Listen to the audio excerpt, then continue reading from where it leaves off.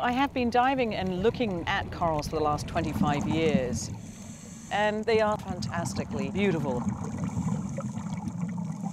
But let's face it, when you look at a coral on the reef, it looks a bit like a rock.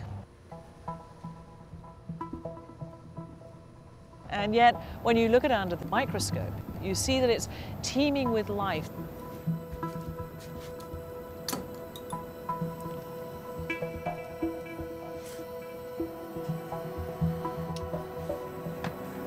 This is a laser scanning confocal microscope. It takes high resolution fluorescent images and it's able to image live specimens. When you're looking at a coral, you're actually seeing two organisms. One would be the coral itself, which is the whole finger here. But living in the coral tissue are the single cell algae, which we call symbionts. Corals are the sum total of thousands of tiny polyps. And each of those polyps looks a little bit like an anemone that stretches across the skeleton and joins to the polyp next door. The color of the coral reflects millions of tiny algae that are living inside the animal cells. And it is these algae, or these symbionts, that produce the food that the coral eats and enable the coral to lay down the skeletons that form reefs.